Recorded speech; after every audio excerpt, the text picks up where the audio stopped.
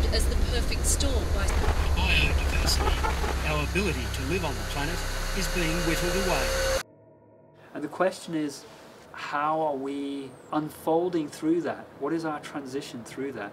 Is it meant to happen? You know, some people would have us turn it all back, try and find some new technology to cure global warming, for example. And if that isn't synchronicity, what is?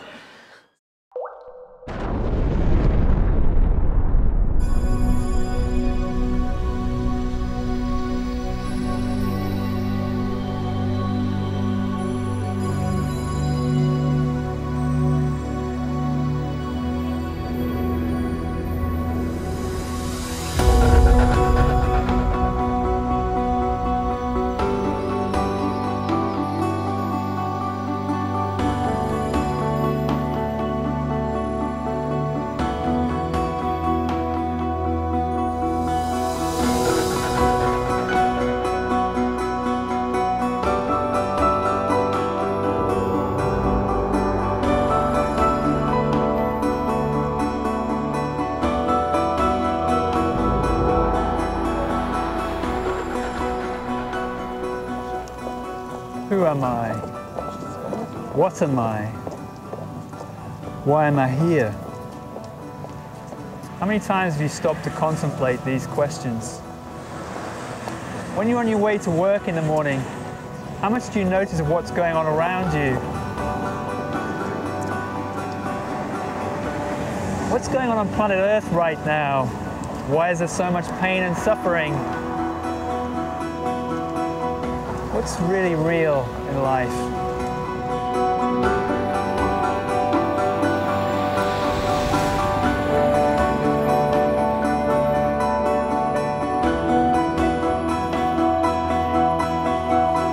What's your truth?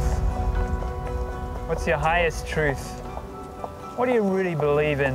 What stirs your soul? What is destiny? Is there such thing as destiny?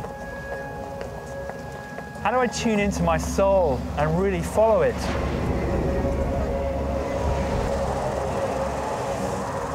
What is enlightenment? What is ascension? What is this journey that's been spoken of by the gurus and mystics for centuries?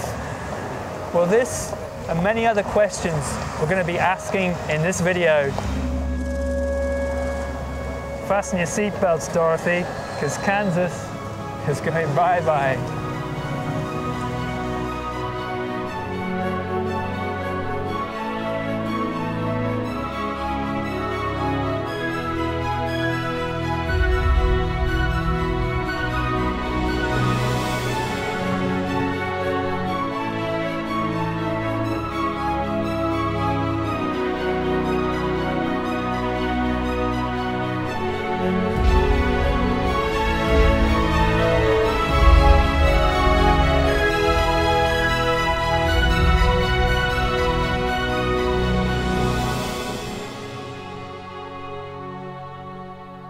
We're waiting here at the dawn of a miraculous new evolution. A powerful spiritual awakening is happening to people all across our planet. We're moving into a higher vibrational reality founded on unconditional love, joy, and mutual respect for all life. It's almost impossible to grasp the full magnitude of what's taking place all around us. And yet, even as we speak, the vast majority are still locked in this illusion of separateness, fighting with one another, struggling to control ever-dwindling natural resources. We really are standing at a crucial junction in our evolution, and we have a choice to make.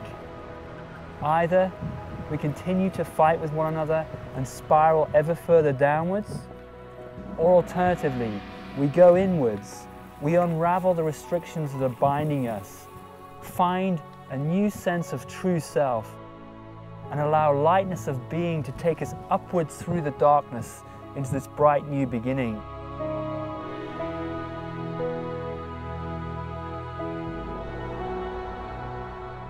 This documentary details from direct first-hand experience how to go inwards, unravel the restrictions that bind us, and access this higher paradigm, a heaven that exists here and now, all around us.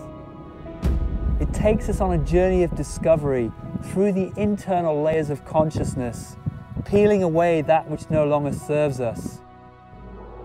It provides an invaluable route map through the key transitions of our lives, through the 5 expansions of consciousness leading to our enlightenment and ultimately our ascension into the higher paradigm. Welcome to our new beginning.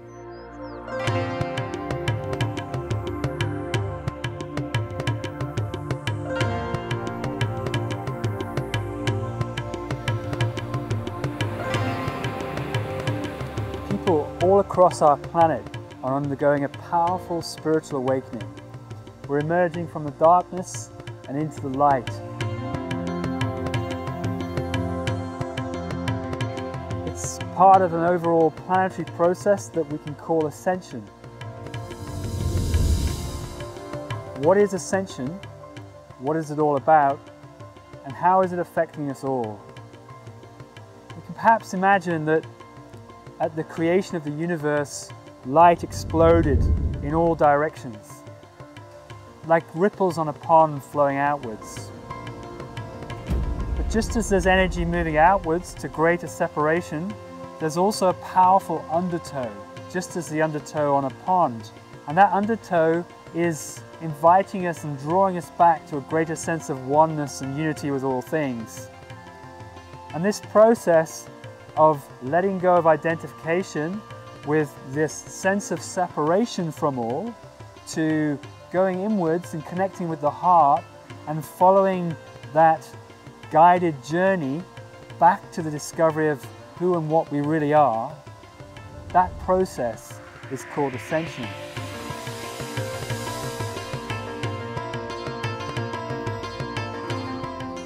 What you're seeing all around is you're seeing lots of people still identifying with the whole drama of struggling for survival, concerned deeply about global warming, poverty, famine, these kinds of things. And no one's saying we shouldn't be deeply concerned about those things that are happening on our planet. But in fact, they're also offering a mirror to see ourselves better and ask, who are we really? How are we feeling? What are we being in response to those things that are happening? And when we start going inside and looking at who we are in response to all of that, it's then that we start to unravel the attachments, the distortions that have built up over countless lifetimes. And when we start doing that, we're taken through 5 key expansions of consciousness. Some know them as initiations. Initiations because some of these transitions of consciousness, our spirit, are very powerful indeed. Powerful to rock the very foundations of what we believe to be reality. We create our world, our experience, and everything in the outer movie, if you like, of our lives by what we're being within. And as we start to transition these various expansions, we start changing and shaping the outer reality.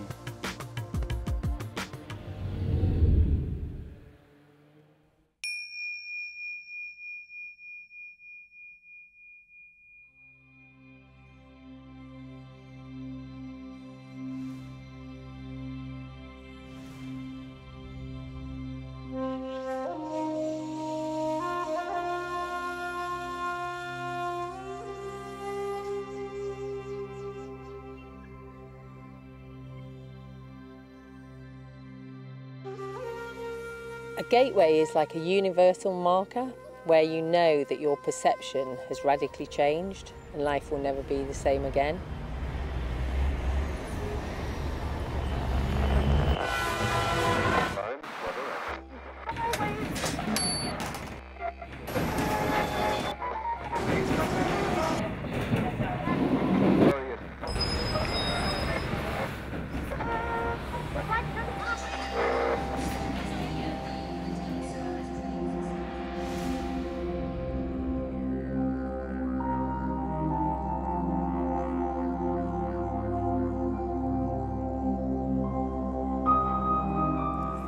We live in a society that seems perfectly configured to take us out of the experience of the true self. What am I looking for now when everything feels backward? Constant distraction, noise, the media, newspapers, TV, radio, traffic, our careers, our friends, family, creating constant distraction which pull us out of the experience within and engage us in the drama outside. How do you deal with that? Take the red pill, take the blue pill. I've taken my pill. True pure negativity. What do I do now? And what happens is that the soul, our spirit, gets fragmented into conditioned behaviors and fixed thought forms that we take on from our society. I feel constantly in an alternate reality. And the soul gets dissipated into these fragmented behavior patterns. What do I do now? And we may live for many lifetimes in this way, constantly lost, constantly seeking something in the external drama, but never finding that illusionary goal which will give us a sense of fulfillment and joy inside. I feel like everything I know is wrong.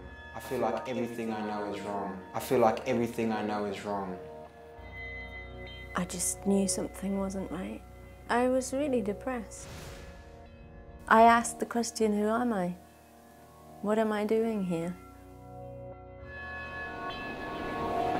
I was probably about 14 and I was with friends in a shopping centre and I just had this moment of realisation. I just looked around it and I just had this real sense that this wasn't real and that there was something much further beyond that. And then one day, after many years and lifetimes of struggling and efforting, we might just surrender and give up. It might be sitting by a tree in nature one day when we see the sun coming down through the leaves and all of a sudden we feel something different. An interconnectedness with all things. You don't just see Mother Nature through the tired memories of our childhood. Instead, we actually feel the consciousness all around us. It becomes a part of what we are. And those experiences are typified frequently by a feeling of expansion, timelessness, awesome stillness, peace, maybe joy, sense of at one-ment with all things. I could feel things that I'd never felt before.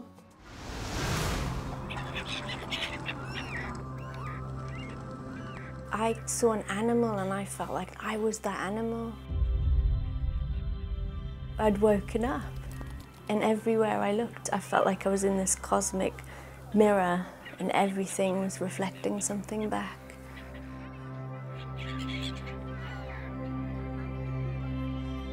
There's this kind of complete relaxation and peacefulness as a constant background.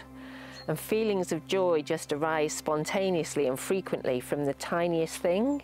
It might be, you know, the beauty of a flower or a bird landing on the windowsill.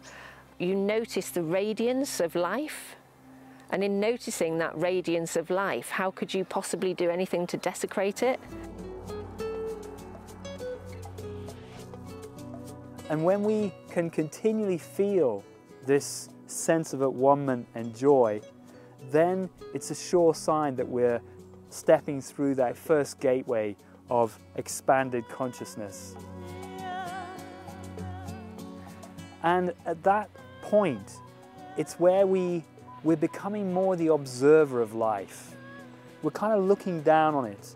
We're watching ourselves in our daily interactions with people, in our work, in our relationships, in everything that we do. And suddenly we realize we're not in the drama anymore, but we're up above it, looking through the drama. We've been released from it. We are liberated. That's when we're really stepping through that gateway. may well be marked by quite a powerful experience. It could be something miraculous that we notice. For example, some amazing synchronicity that guides us to a particular place or time, and we're being spoken to through the weave of life, and that really says something to us. It speaks to the very core of our being. Or it may be simple things, sitting on a park bench, just enjoying and tasting life in a way that we've never done before. It's when these things are happening to us that we can be pretty sure we've stepped through that first gateway.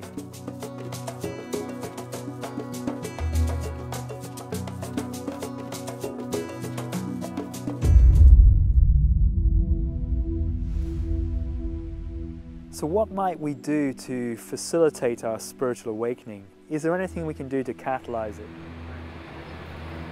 The key is to become the observer of ourselves in all of our interactions, in all of the things that we do. In our interactions with friends and family, the food that we eat, the clothes that we wear.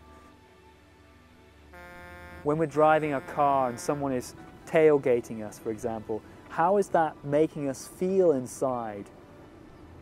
So we can realize we are not the sum total of our thoughts, feelings, our beliefs. We are not that, but we are that presence which is watching all of that.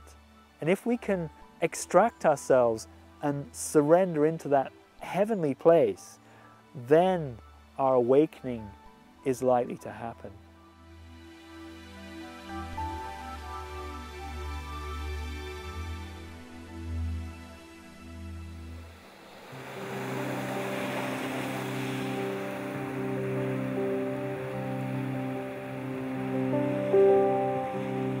I had what I would probably call a pre-awakening, and in the pre-awakening it was like my mind was opened to the fact that there was lots of energies interplaying in this world that I'd previously not been aware of.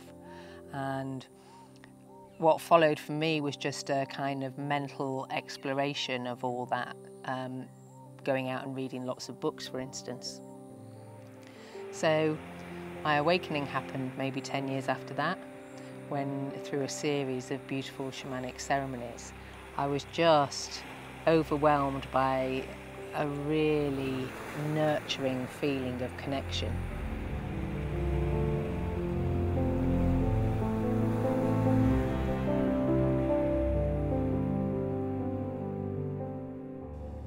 I went through the first gateway during a car crash in which I thought I'd certainly die. When you face death, you have one of two choices. You can either go into panic and terror and fear of what that means and really close down, or as what happened to me, you can simply just completely and totally let go. I literally just collapsed on the bed and let go of everything. Everything I dreamed of, everything I loved, everything I despised, everything that meant anything to me.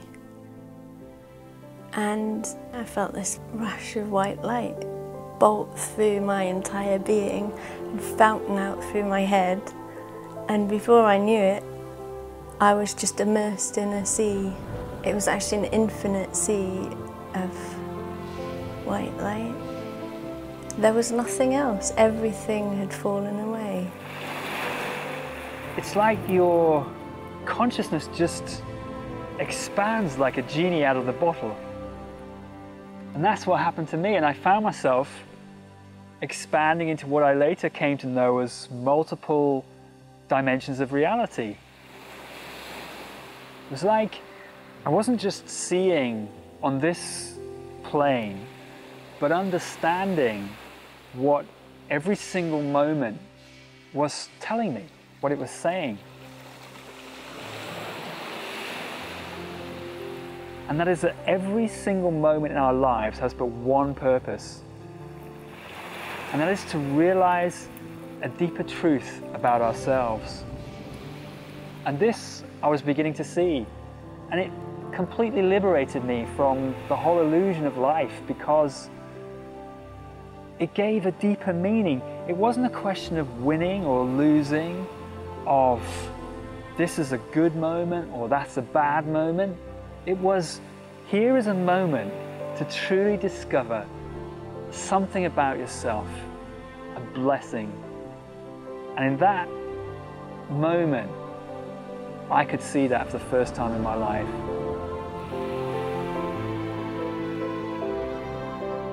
I felt unity consciousness for the first time. I felt connected to everything for the first time in my life.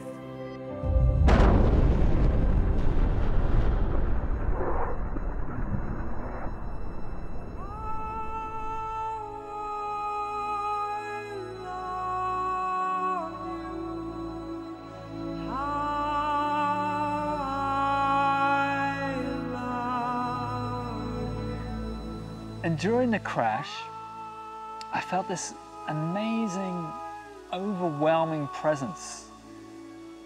It was as if someone was sat on top of me with a big bucket full of unconditional love and just pouring it down, just kept pouring down this unconditional love.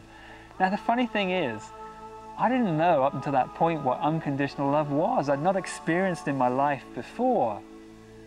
But there's a knowing when it happens, a knowing that must be intrinsic to us all, because I knew what that was. I knew it was unconditional love.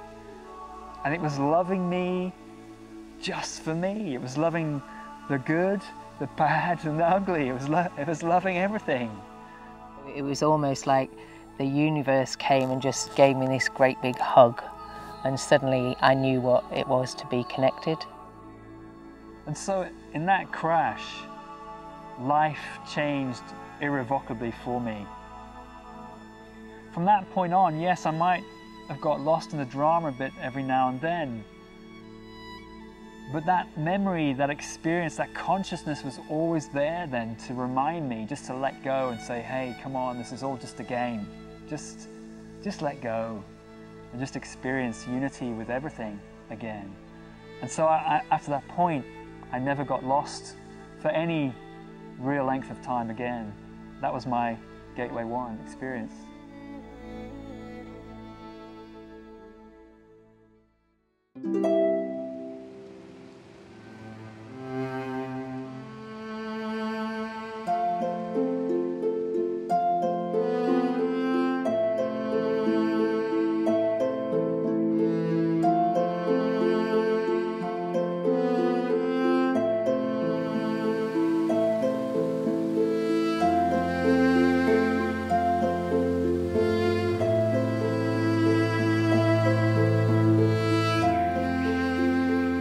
After my awakening experience, that's when I stepped consciously on the spiritual path.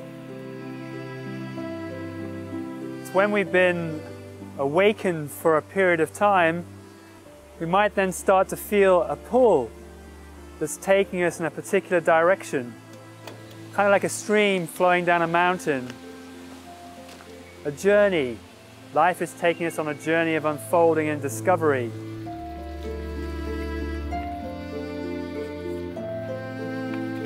The major gateway for me was Gateway 2. It was the one that really took all my inner resources to pass through. There was this massive realization that I actually had an enormous choice to make. Am I going to choose that path? Am I going to choose to live rightly in every moment, no matter what the consequence? I remember in my Gateway 2 experience that nothing mattered more to me than following the pull of my soul. And where is that flow taking us? Well, it's taking us to all the places where we get stuck. So as the stream flows down the mountainside, it might get stuck in little eddy currents where we get attached to various things in life, our relationships to people, or a home, or a job maybe. And it's asking us, do we really want to be free? And if we do, then we have to let go and allow those distortions to dissolve away, in which case the light of the soul will begin to shine more brightly.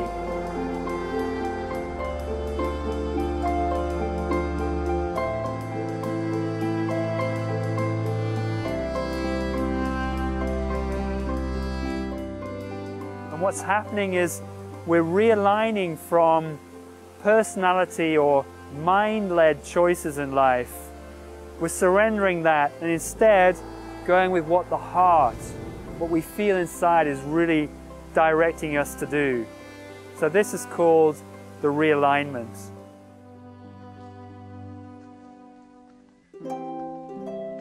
It's going to take us into the heart of our deepest fears, because we have made a declaration to the universe that we're ready to allow our soul to flow so that we can truly be at one with all things.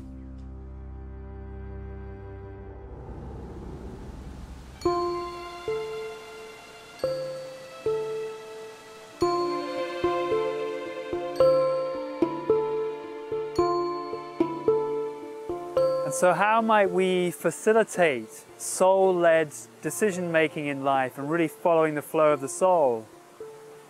Well, it begins by giving time to those things that really give us joy in life, that really make us feel light and uplifted and complete and whole.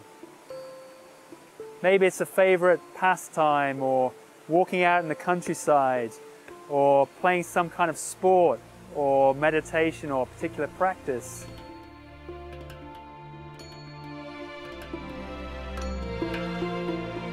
If you can find some space for yourself, be in nature as much as possible, take part in the things that just make your soul sing, the kinds of joy that lit you up when you were a child, then those are the things that will help you break apart all the conditioning and all the tightness that's been imposed on you. If we take the time through our daily lives to give as much time as possible to those things that give us joy, then we'll connect more with that real deep soulful feeling inside more and more. The soul gets stronger and stronger. And so attuning to those things which give us joy is the first step. And as we do that, the heart begins to open, which means that we're perceiving more and more through first the 5 senses. We're seeing things more brightly. Sounds are crisper, as if they're kind of inside of us. When we're listening to them, we feel the vibrations.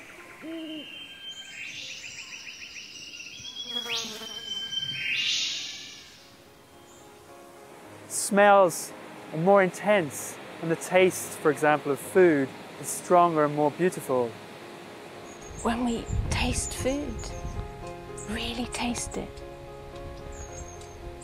Notice scents, smells, fragrances around us. The sounds. We feel at a depth that we never felt before. The simplest thing becomes the most beautiful thing you've ever seen in your life.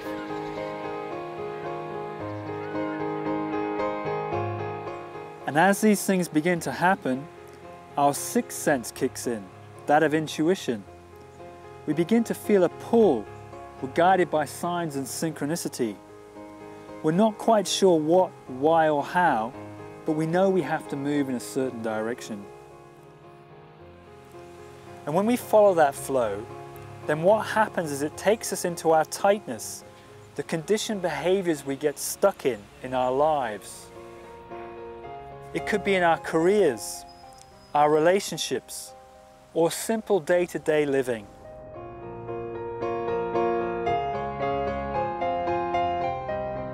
We're creating an ever-changing mirror through that synchronicity, saying, this is what you are being now.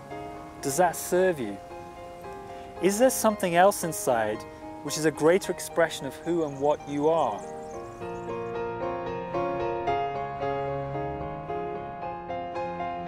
And so if we can let go of our tightness, relax, and hold that open space inside, then a more authentic gift of beingness will come through, an expression of the soul.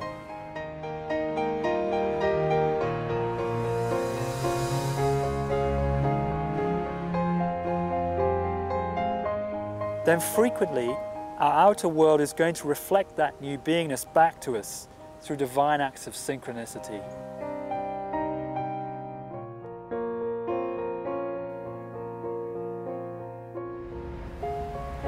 I think acceptance of whatever is going on around you is really key, because most of the time, well, all the time, whatever's going on around you is just there to show you something. All you're doing is looking for the message in what's going on. You don't need it to be a certain way anymore. It's a completely different way of being.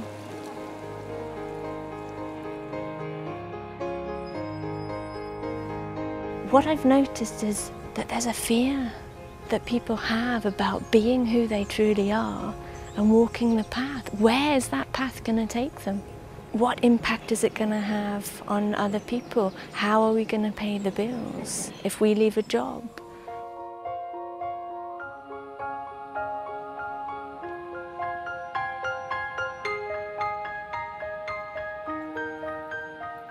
If you can make that breakthrough to a point where you'll say, I will surrender and give up all expectations of what's going to happen next and just take what comes, I accept it.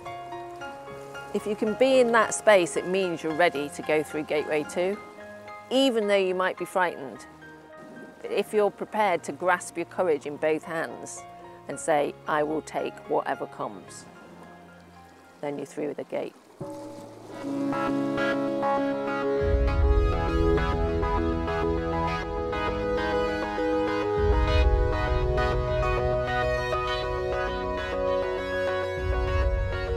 So after the awakening, I went back into my traditional, typical, normal lifestyle, if you like. I was a wealthy businessman, married with 2 kids, but in truth I was really depressed.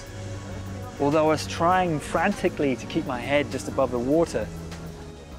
But at the same time, I could see how people and how I myself was not living a life that completely fulfilled me, that completely allowed my beingness to unfold itself and express itself.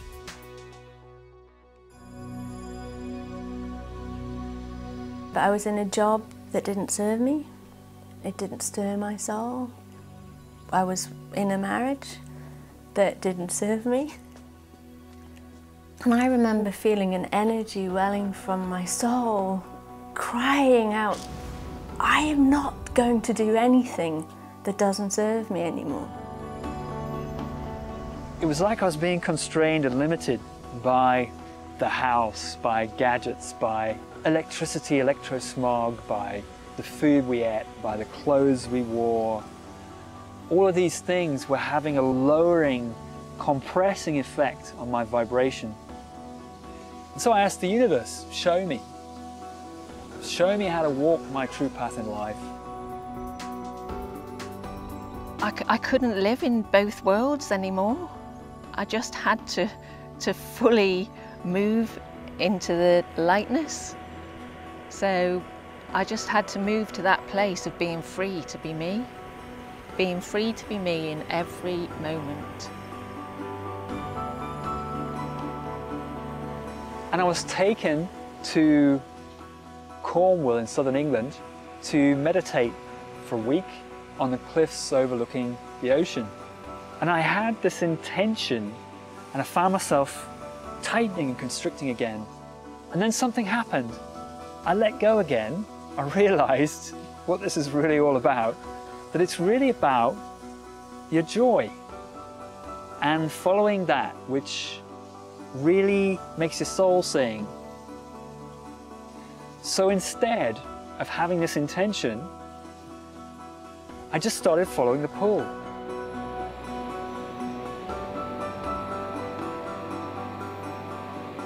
It was magic just to watch, and then just to, as you're watching, really just dissolve into the feeling of what you're seeing and experiencing. And this was really making my soul then speak and radiate outwards. And so I realized that simple things in nature were beginning to speak to me. You could look up into the clouds and see a cloud formation, and if you just opened and asked, what does that mean? Show me. You'd actually feel something inside. You might not actually get it intellectually, and that's okay. But the key is, what are you feeling inside? Is it helping you open up and let go?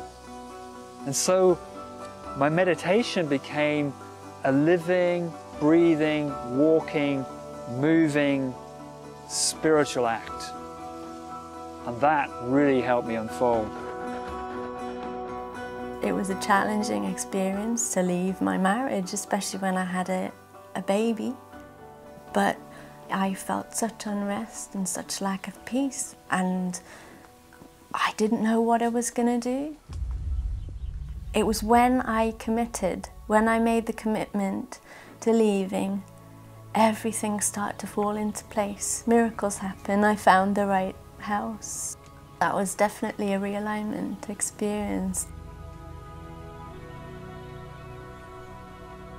And so when I'd done that, when I'd taken that courage and when I'd leapt off the cliff, there was a complete feeling of liberation and a feeling that actually this was the beginning of my life. This was the time when I was really going to find out who I am.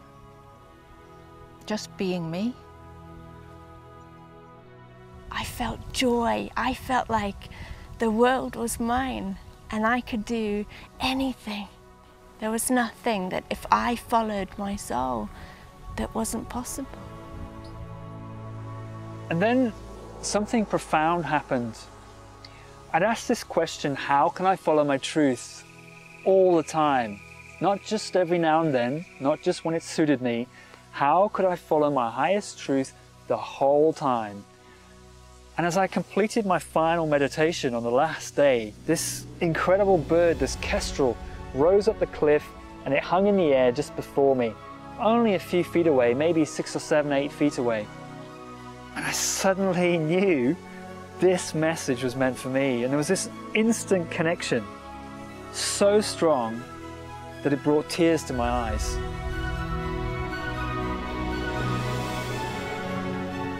And what did I notice? I noticed that its head was perfectly still, and yet that its body angled under the wind coming off the ocean, subtly adjusting its feathers and its wings and its body to hold its head perfectly still.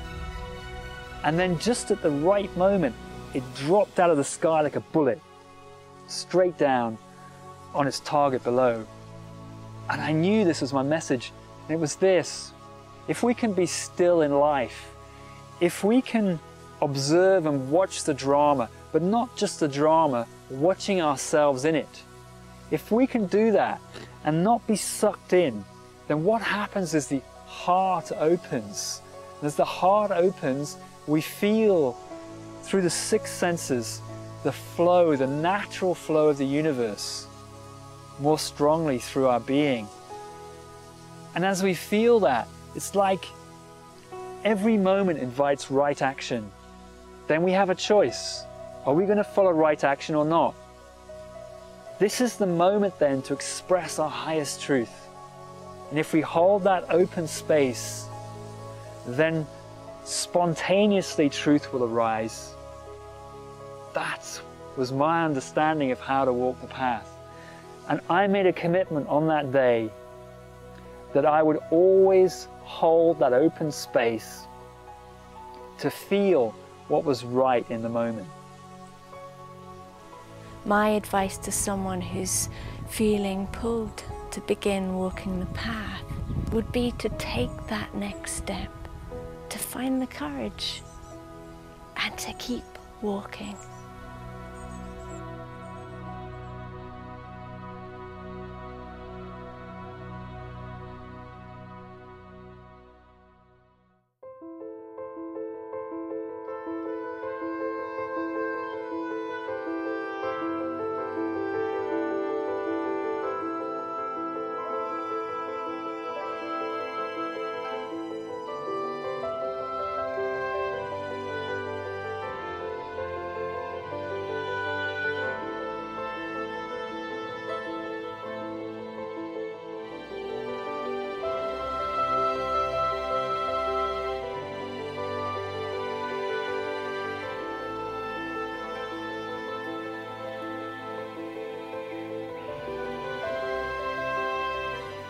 For me, going through Gateway 3, the next big shift was probably the most cataclysmic shift to date.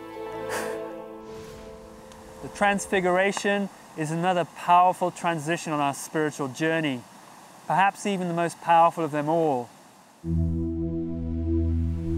Prior to it, we've been identifying with our inner child and our inner teenager identities, a false self which has been built up through the conditioning of our lives, our background, our parents, our friends, and society in general. And we've been acting through that filter, that false self. We're in the Transfiguration, and in the build-up to it, these conditioned neural pathways in the brain start to shatter. And as they do so, the seer arises out of the false self, just like a phoenix from the ashes. We're now riding the soul like a wave through the outer experiences of our lives.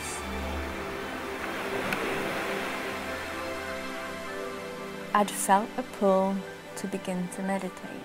I lay down on the floor and let go. And I began to feel myself melting, falling away. And then I felt a bolt of lightning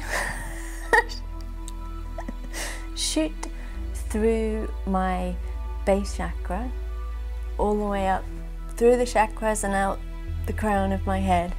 And I felt that bolt of lightning 7 times. I was, for a couple of days, feeling really resistant to going on a retreat. I became overcome with a paralysis and a complete numbness from head to foot and couldn't move. And I just went right into the experience, right into the centre of it, straight in and through. And as I went into this just really dark place and carried on through the darkness, suddenly it unfolded into a completely different experience. I was part of a vast ocean. There was no me anymore, I was just completely part of it. Merged with it, one with it.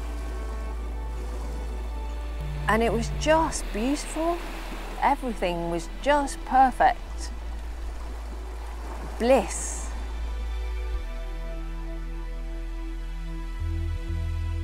It was a colossal surge of universal life energy. I didn't understand that at the time. I didn't know what it was. This energy brought me to the Transfiguration.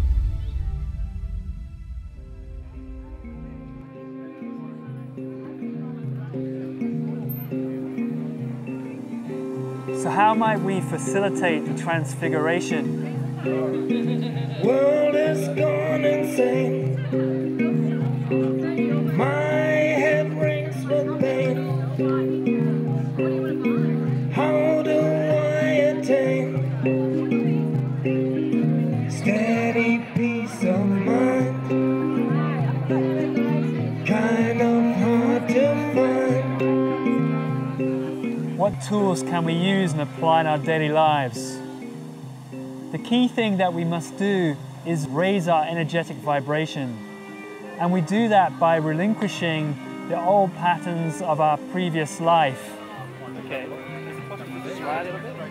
So we'll confront many things. We'll confront our dietary habits, for example, the relationships that we might have, those key points that drag us back into the old sense of consciousness, the old identification.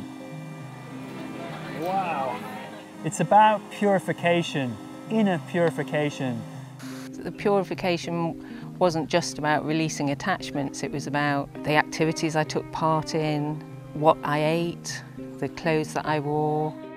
I changed my lifestyle. I was moved to eat a compassionate diet. I wear more natural clothing. I couldn't engage in chit-chat unless it stirred my soul. I wasn't interested in it anymore. What I would read, what I would watch, everything. Everything was part of a cleansing deciding what to keep in my life and what to actually let go of. And that included people as well, you know, deciding how to actually spend my time.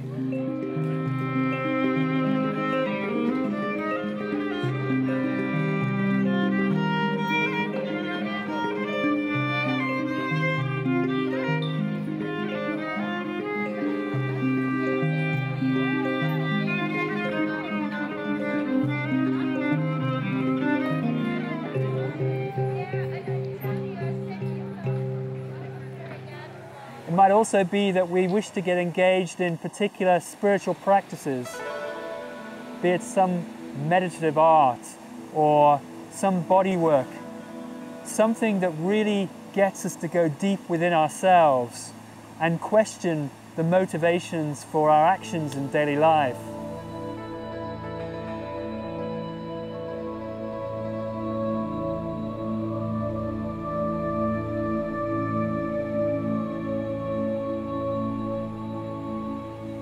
And when we do that, we're connecting more and more and more with the soul. It's reintegrating inside us. And there will come this point then when the balance shifts from the personality to the soul, and the seer arises from within that dynamic. The seer is my state of absolute, pure, non-identified presence. It's a state beyond all things, yet through it all, it's everything and nothing at the same time.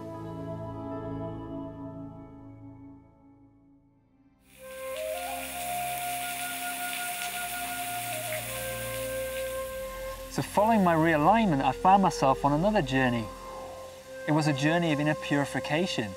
And I was also caused to confront what I've come to know since as the inner child and the inner teenager identity. And it was kind of like a roller coaster ride. One minute you were really down in the depths of all of this density and darkness that you'd known before and unraveling all the rubbish. The next minute you'd go through that and you'd be riding high on some wave. And I followed this path for many months. And bit by bit by bit, I found my soul reintegrating inside, getting stronger, flowing through me stronger and stronger and stronger, such that its core, its voice within, I couldn't deny it anymore. I just had to listen to it.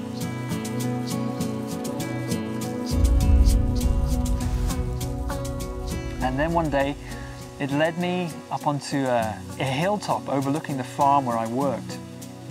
And this huge movement of energy inside happened, flowing from my base all the way up through my spine. And it's like the whole of the top of my head just lifted off, and this energy just flowed straight through me and out of the top like some fountain, joining with the cosmos above. And it wasn't until later that I discovered I'd had a full-blown Kundalini awakening.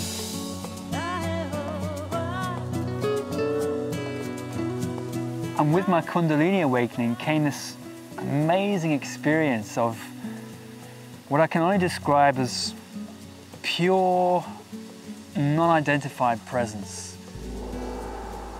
Crystal clear clarity that seemed to pervade everything.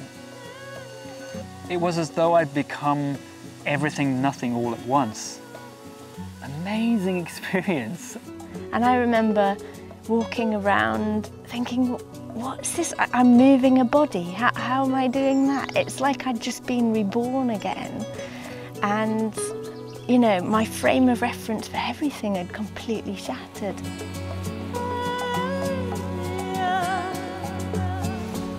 I didn't know how to deal with that amount of energy, and so I ended up leaping out of bed and just running around the house, and I was dancing madly downstairs, upstairs, in all the rooms, and I was just singing this one line of a song that was going round and round and round, and the one line was, "I'm so free, I'm so free, I'm so free, I'm so free." A kind of just a crazy madness, just beautiful. And what I also found was that from this place of pure presence, then action just wanted to happen. It was like energy was just flowing through me. And at any one moment, I could feel what I was supposed to be being, whether it was sad, happy, purposeful, surrendered and relaxed. It was as though all of these things were just arising of their own accord in relation to what was happening around. The childlike me is still very present because that's an innate, natural, innocent joy, and it's more able to be unleashed because it's not inhibited.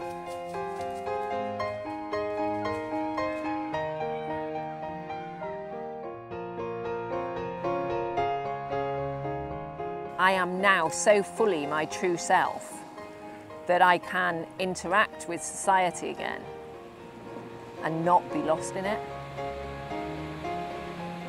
Because between Gateway 2 and Gateway 3, it's just there sucking you back. But now, it can never suck me back. I'm ready for it. Bring it on.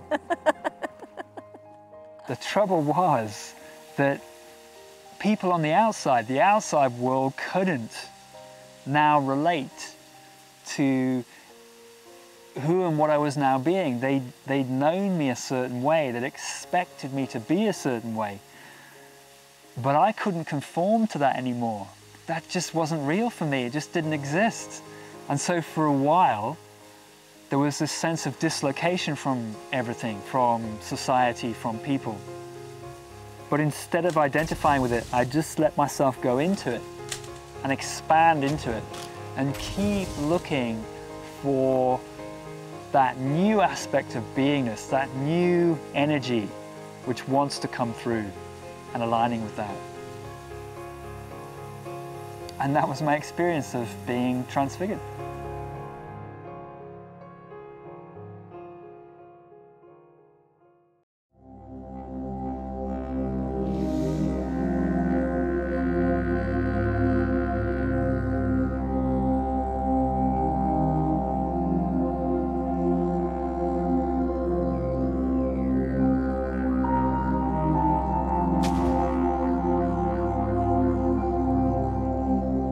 After I'd gone through Gateway 3, I felt like I really would like to have a break. I'd like just to have a nice peaceful life.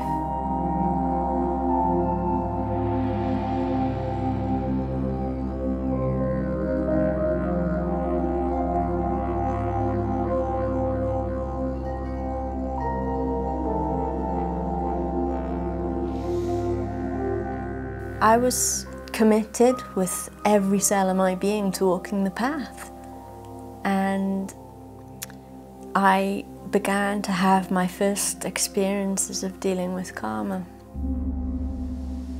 As we've transitioned Gateway 3, the false self has been completely obliterated, and we as the seer have stepped out of the ashes. Now we are the non-identified awareness of all things. We've transcended the space between the spaces. And that experience is so profound, it's so amazing, that often a shadow might creep up while we're in that state and start to question what we're really experiencing.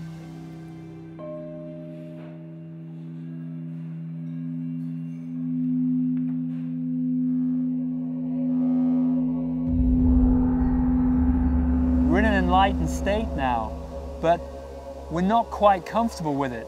A fragment of soul is still identifying with the drama somehow.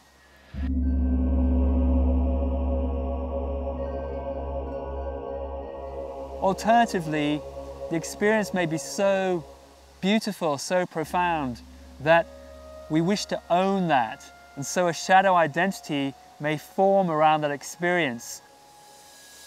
It's kind of like an echo of the nothing everythingness that we're feeling.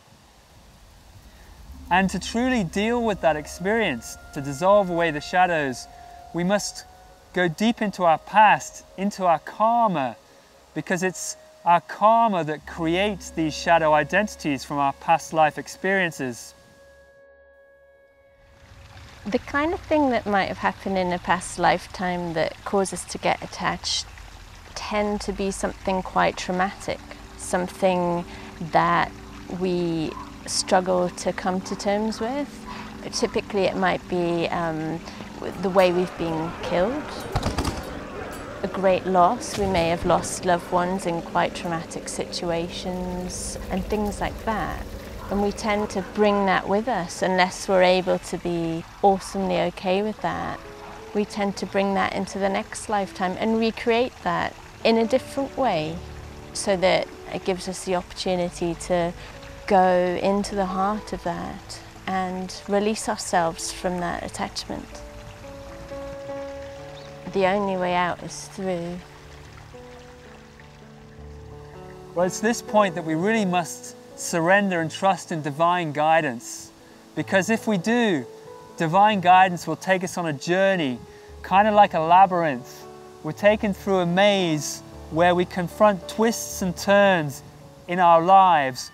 It's in these places where the shadow is arising, and we must confront that. I had no previous knowledge of karma.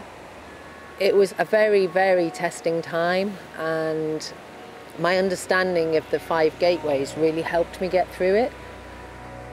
I was revisited by every insecurity I'd ever had in my life, and they all just came raining down on me all at once, and new ones as well. And it played out between me and people close to me. So basically an opportunity was being offered to let go of whatever had hurt me or harmed me in the past. To get to that point, I had to feel it again. So the overwhelming feeling at the time for me was just complete, utter and total abandonment. Just abjectly alone forever is how it felt.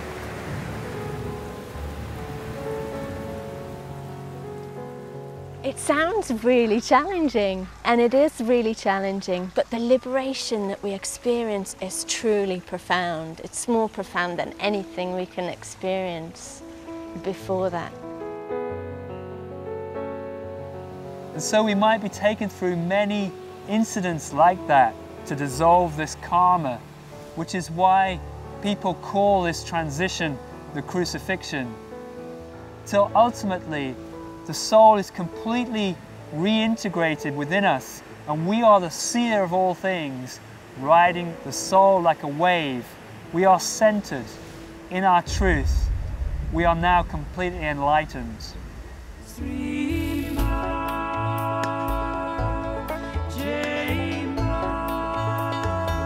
So what are the tools that might help us through Gateway 4? Well, the first one is self-vigilance. That means to watch what we're feeling inside and watch our motivations for action. Are we behaving completely authentically, or is there still some hidden desire for an outcome in this drama? And if we keep watching ourselves with profound self-honesty, then we may also then trust in divine guidance that we'll be shown the way. And if we do that, we'll get caught out, we'll get caught in surprises where we're kind of blundering into obstacles and wondering why life has taken the twists and turns that it has. It's almost like the universe is having a great cosmic joke at our expense. And it's at this point that we reconfront our karma. So we might be looking for essences of past life experiences. Maybe we don't quite know why we're feeling the things we're feeling, but they are coming up. And it's recognizing those feelings, honoring them, really attuning to them, not trying to avoid them or sweep them under the carpet somehow, but letting them wash through us fully and becoming awesomely okay in that.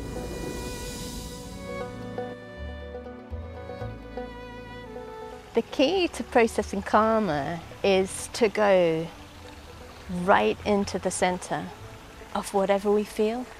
Explore it with every cell of our being. And when we do that, we find it falls away, it dissolves. And in that situation, looking for a key, just something to unlock the door, just to remind us that this is really all just an illusion and we can release ourselves from the drama. For me, it was openness. Just that word openness helped me let go as I was really suffering. And then finally, we'll know when the fourth gateway has been completed, because there'll be a sense of having accomplished something, and we settle into an awesome state of okayness.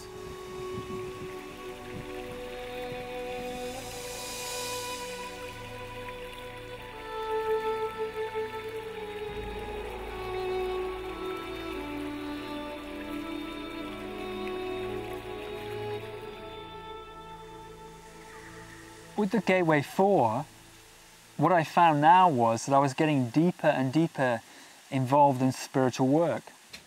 If you look in the patterning of the two jobs, if you look at what went on, it took me a long time to realize that there was a little fragment of my soul which was beginning to own that experience, that wanted it to be, that was pleased, if you like, at the progress I was making, that wanted an outcome. And I couldn't quite see that because, as far as I was concerned, everything I was doing was now selfless. It's like wearing a pair of sunglasses with a filter in. And because it's been put in gradually, suddenly everything you're looking through looks normal to you now, like it should be. But you can't see that little bit of energy. So when you're expressing with people, you're not being fully authentic. And they, at some level, can feel it. And this was happening to me. This shadow was owning that experience. And at some level, I could still feel that. I could feel a slight constriction, a slight tightening, but it was easy just to push it to one side because I was having success at what I was doing. But I'd made this commitment that I would always follow my soul. And I knew above all else that the only thing that made sense in life was to tune inside and feel the way forwards. Too much intellectual processing can cut you off from your feelings. And really, this process is about getting more and more sensitive and more into your feelings. And that's the best way to progress. And so eventually it took me out into the desert to a whole bunch of experiences that really exposed for me the fact that there was a little part of me that was wanting and owning that selfless service. And I came to understand that this was because of my karma, that in a past life I was a spiritual teacher and had been really successful and had owned that success. And that was the karma I brought forward into this life. And so I was caused to confront it again, the sense of needing to achieve something. When we go right into the heart of our karma, we find the eye of the storm. We find a serenity and a peace. And we see that we're not that. We are not those experiences. Those experiences have simply been there to show us who we truly are. And as I could see that through this very powerful sequence of experiences, it left me in the desert, in the baking sun with no water, thinking I was going to die yet again. Once more, there was this release and this letting go and a realization that this little fragment had been holding me, and I could see my past life clearly, and I could let it go in that moment. I could allow the karma to just wash through me, to be in it, to bathe in it, to soak it in, not need it to go away, and then find the key that would unlock the door through it. And for me, that was a word. and the word was simply openness. And as the word came, I just let go and found myself once more just expanding to pure presence.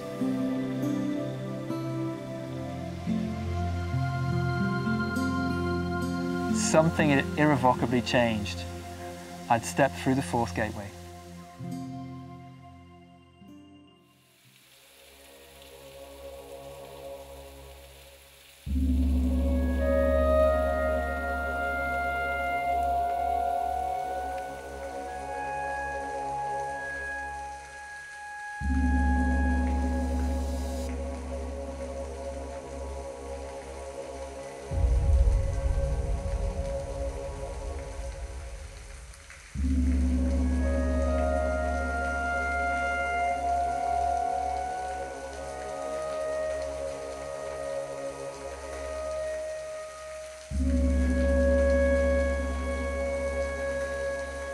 The primary vehicle of expression in this plane is the physical body.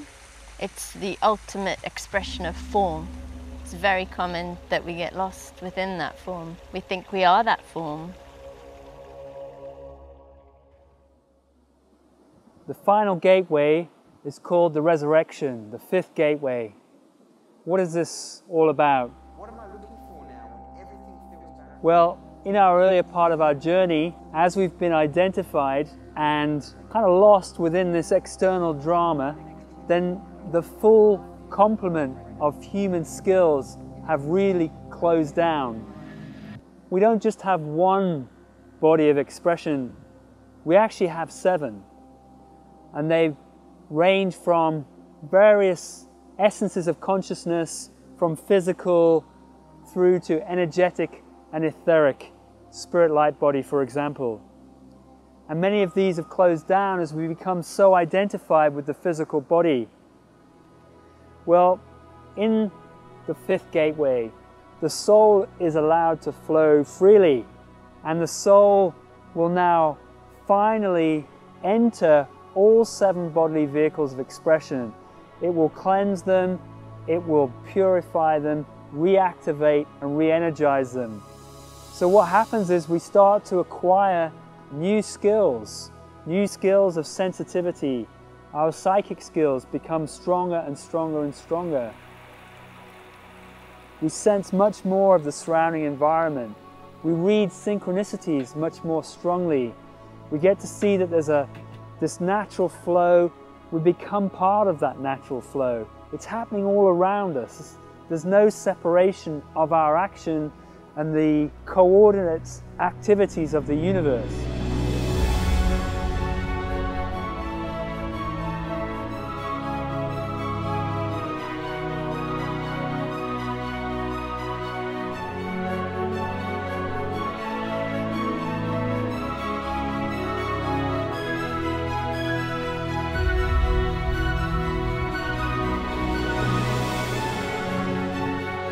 There's one symphony, one beautiful orchestra happening, and we are in the center of that.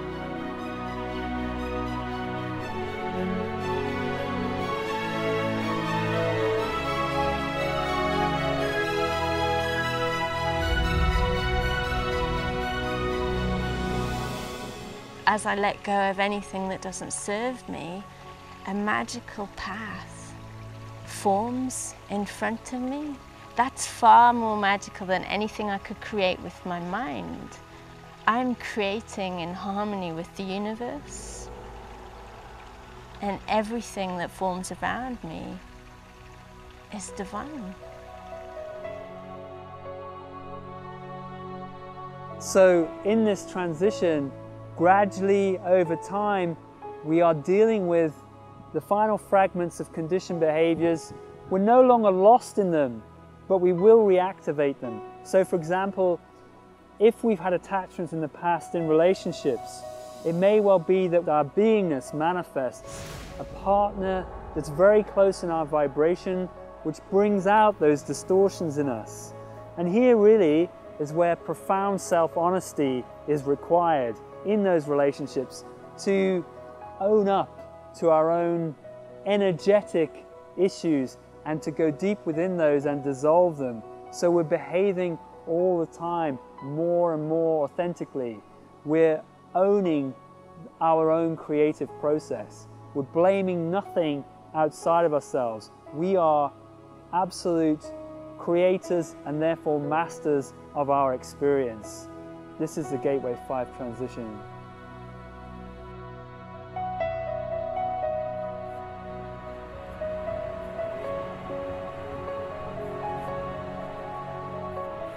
There's absolutely no need whatsoever to intend anything at all, to manifest or create something, because we are that creation. All we have to do is be authentic, be true to our authentic beingness, and we'll find that the world shapes around us.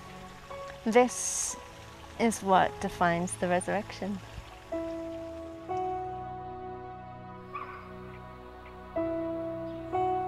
So how might we facilitate our resurrection? It's likely that we'll be taken into everyday circumstances to experience this, and sharing with our friends, family, partner maybe. And the key here is to recognize where the fragments of distorted behaviors might creep back in. The key is to place your awareness in it, and to open and relax will allow those distortions, those final fragments, to dissolve away.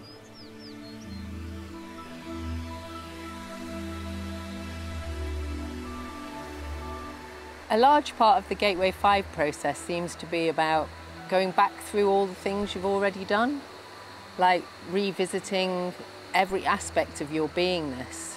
So it's kind of like weeding a garden. You might go through and pull up all the big obvious weeds, but once they've gone, you can see the little tiny weeds, and you can go through again, taking out things to a finer and finer level.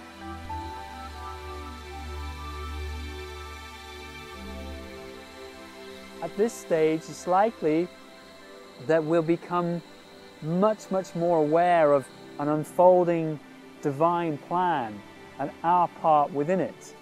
And the key is to really surrender into that role, surrender into that plan, and recognize our role as light workers and be a positive force for change. It's our purpose here to bring in light, to help others to see the light within themselves and really magnify that and glorify that for everyone else, in which case we raise our collective vibration.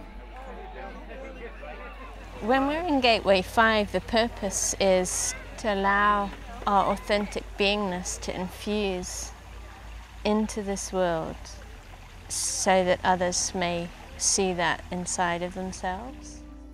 And if we do, we'll find that a whole array of different talents, of different gifts unfold naturally as aspects of our soul, which is now fully liberated and has these wonderful vehicles of expression through which to speak and act.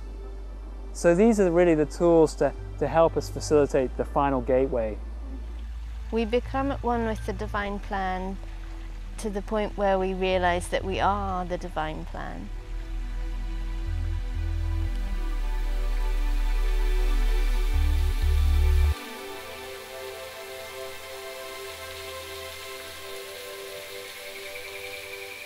For me, the fifth gateway, it was like I'd begun the enlightenment process all over again, because it took me back into relationship. I'd come out of relationship much earlier in my journey and felt that this was it, that I'd always be on my own, a monk, a celibate monk, and I was really happy to be in that space, have my own life, my own way of living, but it just wasn't to be. You know, whatever we may hold as some kind of intention, I've come to realize the universe will just blow apart. And so I was taken right back into relationship, and I met this beautiful person I came to know as my soulmate. But you know, the interesting thing about a soulmate, it's not like you waltz off into some beautiful sunset and everything is happy ever after together. That's not what being with a soulmate is all about. What happens is you're looking into a mirror, and you're looking into the mirror the whole time, and nothing gets through that mirror without you seeing yourself and seeing where you get tight or your field closes down in some way because of old patterns, still fragments, just remnants of old patterns and energy that's in your field. Maybe because you were selfish in relationship, for example. I want to get relaxed. You're not getting engaged in the drama, are you? You sure? The outcome doesn't matter. And if we go back... So I found myself confronting all of this tightness, and what was happening was, all the while I was expanding and opening new channels of beingness and action and multi-dimensionality. So it was like you could read continually the deeper meaning behind all events and circumstances, especially those events and circumstances that made you get tight. It wasn't like some, you know, magical wonderland. It was continually confronting the tightness, like hammering a nail into the wall and banging your thumb, or trying to put wallpaper up, or digging the garden. Do you get tight around those things or not? And they all spoke. They all had a deeper meaning. And you could feel all the time this natural flow in and through those events. So when you come to a place like this, a beautiful place, an expansive place, it's now like everything is speaking to you. The birds, the insects, the trees, the rocks, they come alive, and you are at one with that, and you're feeling that the whole time. Your undeniable place within it. It's like living your life surrounded by miracles the whole time. It's like when you were little and the world felt magical, and then somehow that all faded away. And now it's like that's reclaimed when every little nuance of life speaks to you. Every petal, every flower, every bird, every cloud, anything that can carry a message. When that's speaking to you all the time, life is truly magical all the time. So now we're being fully multidimensional. We're connecting and communicating with life on multiple planes of existence.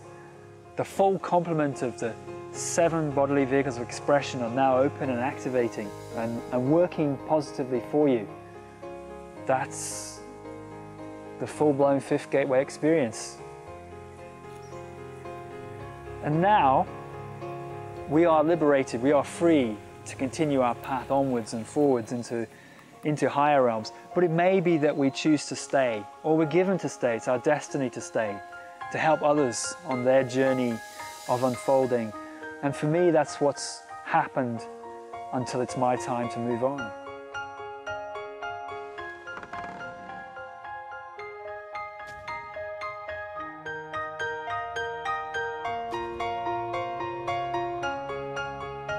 So now we're acting through multiple planes of reality. Now we're really being a positive force for change.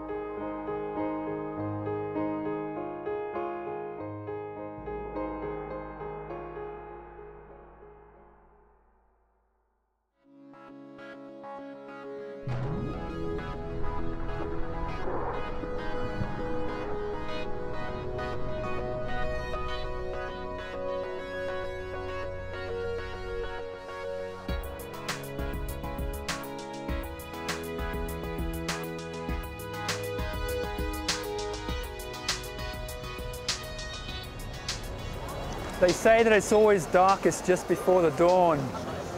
We really are waiting at the crossroads of a new evolution for mankind. Many are still stuck in this reality, in the old world, the old values, the old existence that just doesn't really serve us anymore. And there are others who are going inwards and saying, there must be something more than this. And I can tap into that when I really peel away that which doesn't serve me and access my true human beingness. We each have gifts that we probably never dreamed of. And if we step through these 5 gateways that we've outlined in this film, then we really can access this new heaven all around us here and now. I used to think that enlightenment and ascension were just for the occasional spiritual master that passed through every now and again.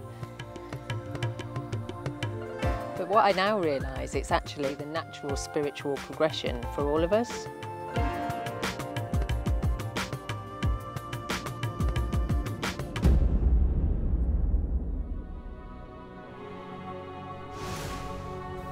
Five Gateways is perhaps mankind's greatest untold story. You can see it, of course, in the life of Jesus, but not just Jesus. You can see it in the lives of other spiritual masters too. The Buddha, for example.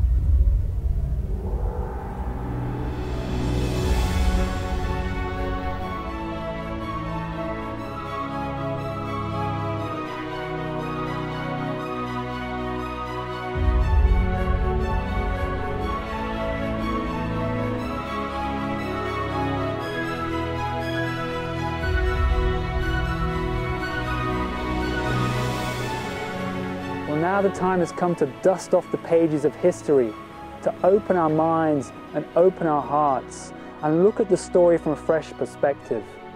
It's time we reclaimed our divine birthright, the gift that can help us all walk the spiritual path.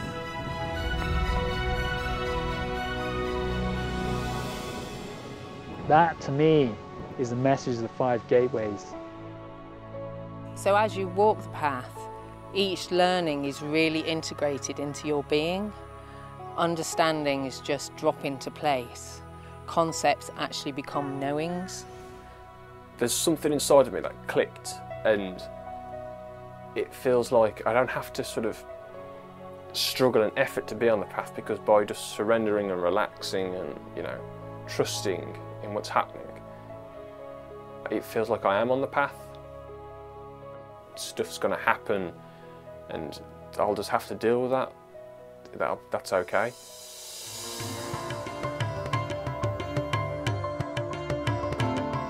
For me, the crucifixion was a powerful and passionate event. I believe it serves as a metaphor to us all. It doesn't matter whether you're a spiritual teacher, a housewife, a bus driver, or a company CEO. We all must experience this death of the ego in order to also taste this incredible liberation which is beyond words.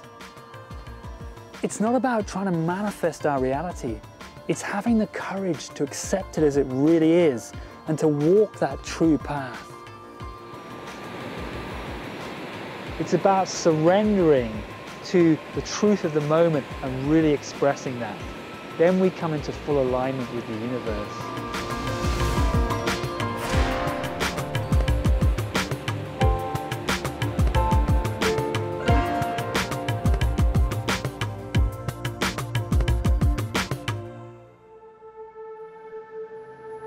You know, we create our reality by what we're being within. It's like with a cinema projector, creating the outer movie of our lives by our inner configuration of consciousness. Now, when people discover this, there's often a temptation to try to manifest or control the outer reality by controlling the inner one. This is ultimately self-defeating. After all, we are who we are. The real secret to unfolding our destiny is simply to remove all the internal obstacles to it.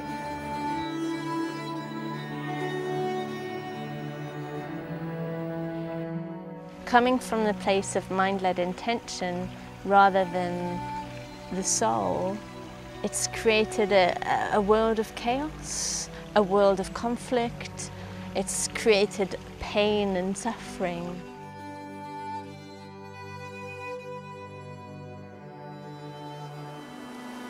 You know, we're not living in one world, but two. The lower world is based on a system of inequity and injustice.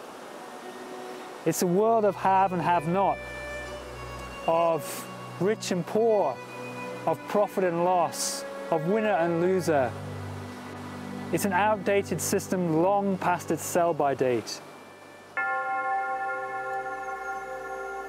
And yet there's another world, a truly beautiful world of interconnectivity with all. It's where all life is cherished and respected. It's where we receive with one hand, and with the other we give in equal measure. It's about spiritual enrichment and continued human evolution. Now these two worlds are beginning to separate. The energy is moving from the old world and into the new. And as that energy moves, the old systems, the old structures are fracturing and breaking apart. It's that sense of freedom and liberation which is being released from that.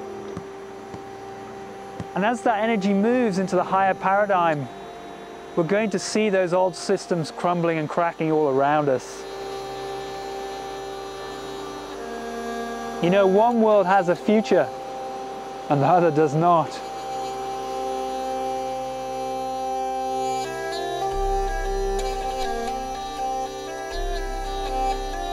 I feel like I interact with the third dimension, the kind of construct that is our perceived way of being these days. But I'm not of it anymore. I'm no longer part of that. I feel much more aligned with the fifth dimension. I know I'm ascending. That is my reality. Poets, authors, painters, they've all tried to capture this, but can never really justify that amazing sense of completeness and fulfillment within. There's something here in this feeling that this is what I've been searching for. I don't now feel alienated. I feel like there are people out there who are experiencing it, and lots of people are experiencing this. It is an awakening. It is like being unplugged from the matrix. It is a new knowledge. I've come home. I can identify with people. I don't feel like a freak anymore. I found it. Now I'm definitely walking my own path. I'm going in.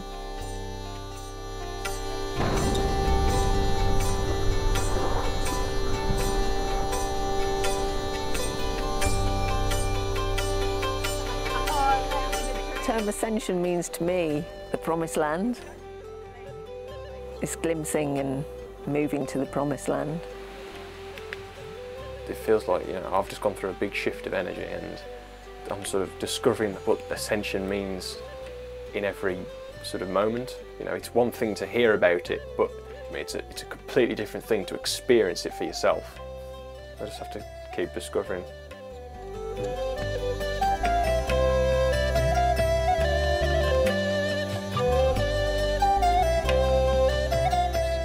Ascension means going home. To me, ascension is moving my centre of consciousness from the third dimension to the fifth dimension. And I feel like there are lots of people who are responding to the call within their soul.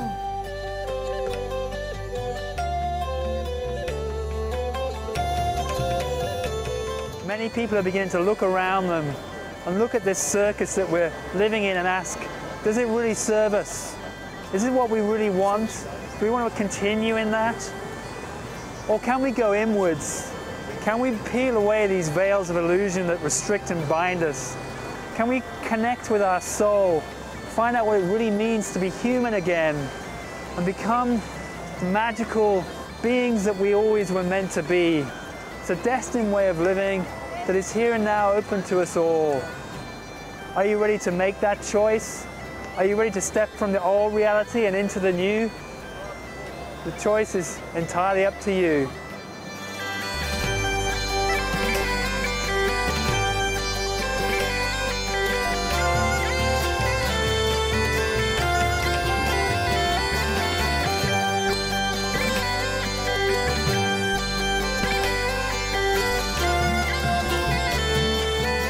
There is no better way to be alive.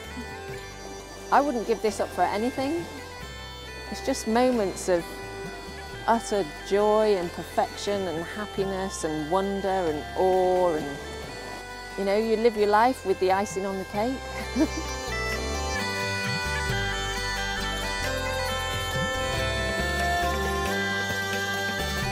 When I feel my consciousness center in that vibration, the density of the world falls away. It ceases to be.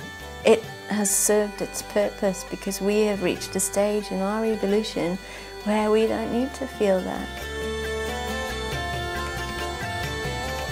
We look with something that's beyond these eyes, so we look with the soul. We communicate with absolute authenticity. There's nothing but profound honesty with ourselves. But there are no shadows. There's a transparency, a love beyond anything we can really experience in the third dimension. It's like a big, loving, cosmic embrace as a way of life, where all our needs are met. The energy exchange doesn't even come into it. There's just isness. We just are. We just flow. There's just a flow.